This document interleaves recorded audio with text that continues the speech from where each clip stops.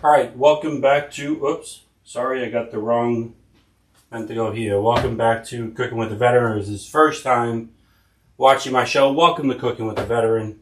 As always, I'm your host, Dave Rogers. This is Memorial Day weekend, and I want to remind people, while I appreciate, a lot of veterans appreciate, you thanking them for their service, this weekend is not about us. This weekend is about all of the men and women who are no longer with us, who have lost their lives, paid the ultimate sacrifice for the freedoms of our country. So as you go about your weekend, remember them. As always, to all my brothers and sisters out there deployed overseas, wherever you are, know that we love you, we miss you, we're thinking about you, and we hope you come home safe soon. So this being, Memorial Day weekend, I know a lot of people like to barbecue. And I like to put together these special episodes for all my brothers and sisters out there who maybe cannot barbecue. They don't have a backyard, or they don't have a smoker, or whatever. They don't have those kinds of things. And you can create some great food in your kitchen, okay? You don't have to have a backyard, or have a grill, or have a smoker, or whatever else like that. So today I picked up some, the other day I picked up some bison ribs from my friends over at the Tennessee Meat Company. And if you've been following my show, you know that I soaked them. I used some Jack Fire, some apple juice, and I picked up, the guys at the Tennessee Meat Company were telling me the Heath Riles rubs are really good. I like making my own rubs, but I like to try other rubs, see what's out there. So that's what I seasoned the ribs with, and they've been soaking for 2 days. Bison is a little more of a gamier meat, so I'm going to brine it a little bit more than I would for regular ribs. So for 2 days, they've been sitting in my refrigerator soaking. I've been flipping them, get up in the morning, flip it, in the evening before I go to bed, flip it, just kind of flipping them around so all the sides get a nice soak in of all the juices there. I've got some brown sugar rubbed bacon. I got some green onions. I got some Granny Smith apples. And I'm going to show you how I'm going to set these up to smoke these in my oven right here at home. So I'm going to start. I got my pan. Okay, you can see my pan here. Oops, gotta bring it this way. See my pan here. I moved this the other day. There we go. That's better. I put some parchment paper down because I'm going to put wood chips in here. And the last thing I want is for any wood chips to kind of bake into the bottom of my Dutch oven, right? So I got these. This is some Jack Daniel's wood chips. They're from the smoke barrels that they have. And they create these wood chips. So I'm going to put these, okay. Alright. We're down in Tennessee. And I'm a big Jack Daniel's drinker, you know that. So, I won't say big, but, I drink Jack Daniel's. Alright, so I got some nice wood chips down in here. And then what I'm going to do is I'm going to take another piece of parchment paper, and I'm going to cover it over those wood chips. And then I'm going to take my knife, and I'm just going to create some holes, okay, so that the smoke comes up through the wood chips, not just around the sides.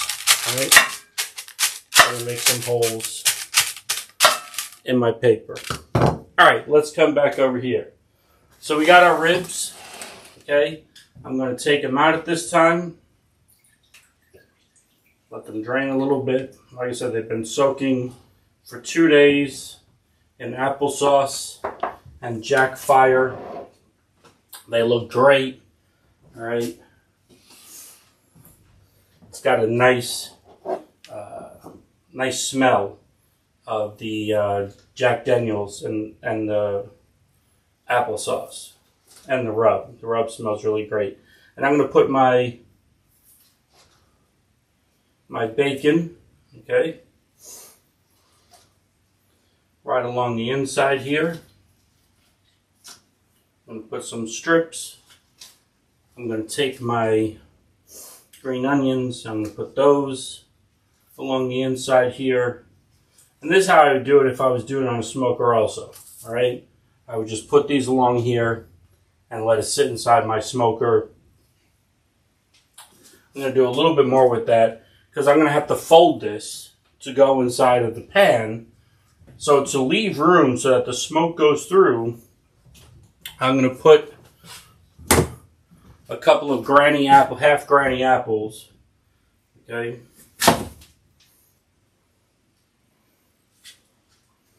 Alright. And what that's going to do, as I fold this, you'll see, that's going to create a tunnel in there. Okay, nice beautiful tunnel. And then I'm going to come back over here. I'm going to stick this in my pan there. Beautiful. Okay. I'm going to put a few pieces of apple around it here. Let me get some apple here. So it's just going to smoke all that flavor. Okay, all that apple flavor. And believe it or not, you know, apple goes really well with bison. You know, in the old days, they used a lot of fruit with their game meat to give it a lighter taste. So, like I said, I'm just going to stick some apples around the side here. I have my oven preset already, okay, to 375 degrees. I'm going to cover this. I'm going to stick this in my oven, and I'm going to let this cook. So I'm going to cook it for about 30 minutes. I'm going to check on it, make sure it's not drying out too much. I'm going to take some of my applesauce. I'm going to water down some of the applesauce. I'm going to create a spray so that I keep it moist. Okay, so every like 30 minutes I'm going to check on it. I'm going to spray it some. After about an hour and a half, I'm going to flip it over. Okay, see where the meat is at. Spray it down some more. And keep it in the oven until you want the meat to be about 165 degrees in the center. Alright, so it's got some nice meaty parts. I can take my thermometer, I can stick it in there and see where it's at. And once the meat is at 165, then I know that my ribs are done. Very simple. You know, it takes a little while to cook. Even if you're cooking on your smoker, it takes you a while to cook. You know, you're going to cook it 4 to 8 hours, just depending on your smoker. You know, you might leave it in longer. Like I said, you don't want to over smoke it, okay? And that's one of the things I love about it's going to get smoked in the oven here, but it's not going to be over smoked because I only got a little bit of wood chips in there. But the cover, when I cover it, the Smithy cover, okay, that's going to seal in all that smoke. And that's going to allow it to circulate the air and smoke the meat right in the oven. So you can smoke meat in your oven. You know, some of my friends up at the Tennessee Meat Company have tried this at home, and they love that it's not too smoked, but you get that nice smoky flavor, and the meat is nice and tender. All right. So, again, to all my brothers and sisters out there, deployed overseas, wherever you are, know that we love you, we miss you, we're thinking about you. To those that are no longer with us, we're going to be going out this weekend, placing flags on their graves and let them know that they are not forgotten. They are still here with us, right here in our hearts and in our minds. I think about PFC Brown from my old unit. Unfortunately, I wasn't able to deploy to Iraq with them because I had broken my neck. And unfortunately, he passed away. He died, killed in action. And it was very hard for me. I dealt with that for a long time, many, many years. Kind of survivor's guilt of being here and not having him here with us. So I think about him. I think about his family. But, you know, go out, be with your families, be with your loved ones. And remember what this weekend is about, those that are no longer here with us. I hope you enjoyed joining me on this episode of Cooking with a Veteran. As always, if there's something you want to see me cook and reach out to me, please make sure that you like, share, and follow. I'll be posting this later today on my YouTube page. And until next time, hoorah! Alright, so welcome back for a moment. I brought you back real quick because I want to show you, I was talking about keeping the ribs moist, and I want to show you how I'm going to do that. So I have one of my barbecue containers here. I filled it up about 2 ounces with some applesauce. I'm going to pour in just a little bit, about half an ounce of some of my Jack Fire, okay? And then I'm going to fill it up some, about halfway, with some water. Okay, and that's going to help keep the ribs moist, whether you're doing it in your oven like I am, or whether you're doing it on the grill. Okay, they got the spray bottle one. I'm just going to use my cap bottle one. Going to mix that around. All right, and while I'm here, let me go ahead. It's been about 40 minutes, so I'm going to go ahead and I'm going to take out the ribs.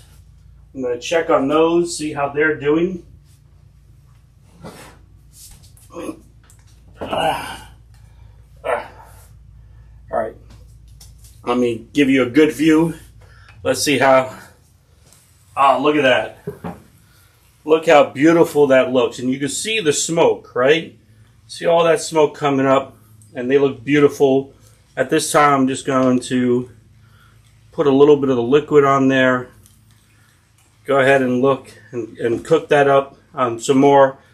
I'm going to let it sit for about another, maybe half an hour on this side. Flip it over, and then let it cook the rest of the time on the other side. All right, so like I said, I just want to sprinkle a little bit of the water, keep that meat moist. Go ahead and cover that up and put that back in the oven.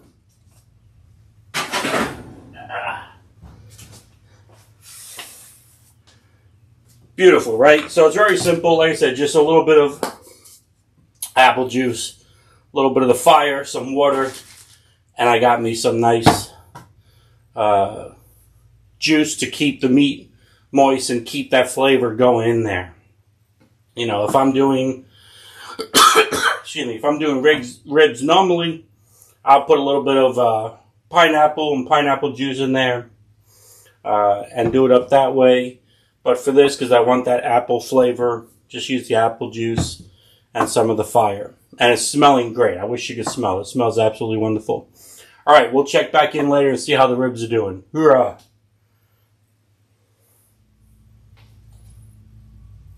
All right, welcome back. I know we're back a third time. I like to be able to show you what's going on. So welcome back to Cooking with a Veteran. First, I want to show you this. So I had some leftover bacon, some apples, and some onion. And so I basically just took them. I'm going to come here for a moment. I basically just took them and I'm smoking up some bacon, some apple bacon. Okay, so again, you know, the show I want to show you about, you know, you don't have to throw away leftovers. You know, use them to your advantage. So I'm smoking up some nice apple bacon there. Now, let's look in the pot. Let's see how we're doing here. Okay.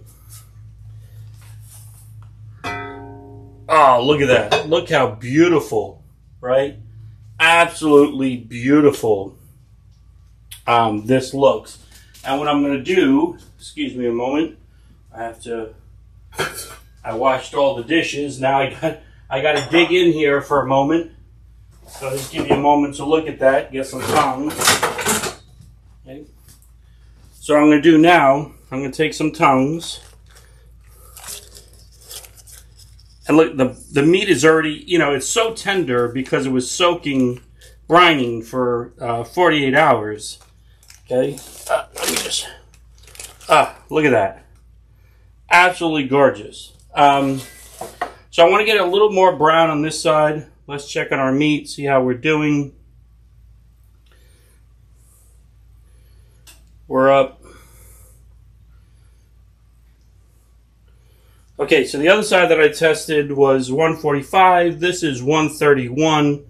So I'm going to leave it up this way.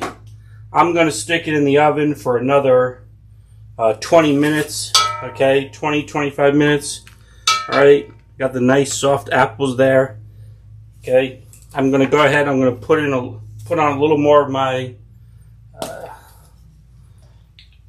applesauce there, so that doesn't dry out. But you can see it's already separating from the bone there, which is perfect. This is going to be nice and tender. Still a little tough on this side. Nice and tender on the other side.